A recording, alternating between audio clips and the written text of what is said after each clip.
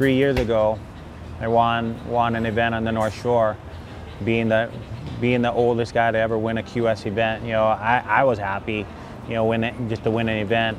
Driving back from Sunset Beach to my house at Pipeline, you know, it should have been one of the happiest times of my life, but the only thing I could think about was driving my car into a pole or something. It's a hard thing to deal with when you should be happy and you have no idea what's going on in your brain. It was just a thought, and more than wanting to actually end my life. You know, I've been dealing with that in the last couple of years, and you know, fortunately for me, I have a really good people around me to help me out and change my diet and change a lot of things in my life, and been actually doing pretty good.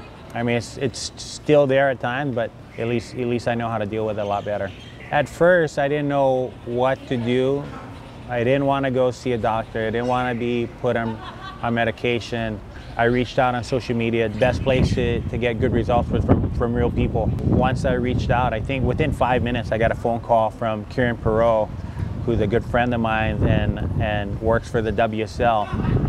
And they had reached out and said that they had just got some sports psychologists that they wanted me to go and see. So I flew in and met with them a couple of times. It was huge, you know, to sit down and talk to someone. For me, I'm kind of prideful, you know, so for me to reach out and ask for help was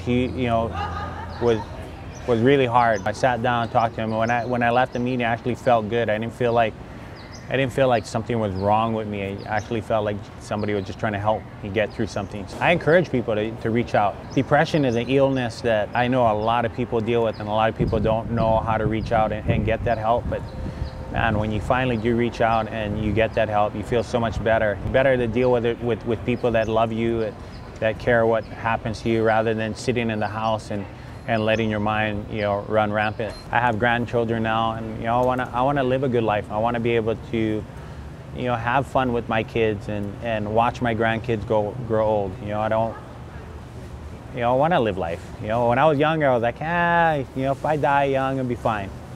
But you know, that all changes when you get older. You know, knowledge is everything, and you know, I want to be able to pass that on to my grandkids as well. I work with the Malleola Foundation. We take kids with genetic diseases, surfing, mainly cystic fibrosis, because basically when they're sick, they get to go to the hospital, and they give them the saline treatment that helps break up the mucus in their chest so they can breathe better. We take them surfing, which is basically the same treatment, except for, you know, they get to get in the water and it's a lot healthier for them. We do that pretty much all year long, and you know, that's what I've been kind of doing lately.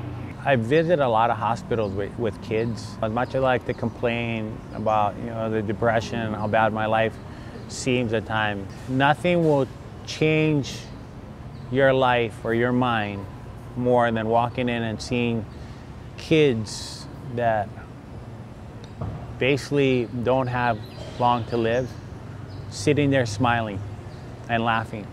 And then there you are thinking how bad your life is, and you know, you have this kid that doesn't have any time, that doesn't even have, they're not even worried about it. So that will put you right in your place. They don't take anything for granted. You know, 5 minutes from now, they're not concerned with 5 minutes. All they're concerned with what's going on in their life right now. They'll change your perspective on life. I want to help any kid, you know, any kid that I can help, you know, to gain the knowledge of doing what they want to do.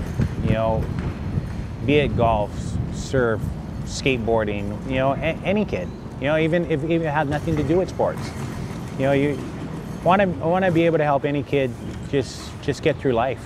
Life in itself is hard, and especially, you know, the kids here in Hawaii. You know, we live on this little rock in the middle of the Pacific. For them to know that there's a world that's much bigger than this rock is huge. If I can help them realize that, then, you know, then the world can really be, you know, whatever they want it to be.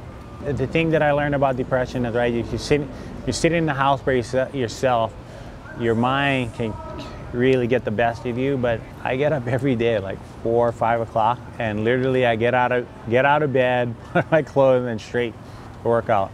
I didn't even brush my teeth before. I mean, I just literally like want to get it over and done with, and then I come back and I do my shower, I get ready, and then my day's so much better when I do. I'll run for 2 hours, Yeah, and then go back home and bike for another hour and a half or 2 hours. If you can just get out, even if it's just for half an hour, go for a walk or be with people, do something productive. I think it will help a lot. I think that the working out part helps a lot with the brain, because it does release some endorphins and make you feel better. Exercise is huge, and I think everybody suffering should try and get out and do some kind of exercise. The earlier the better.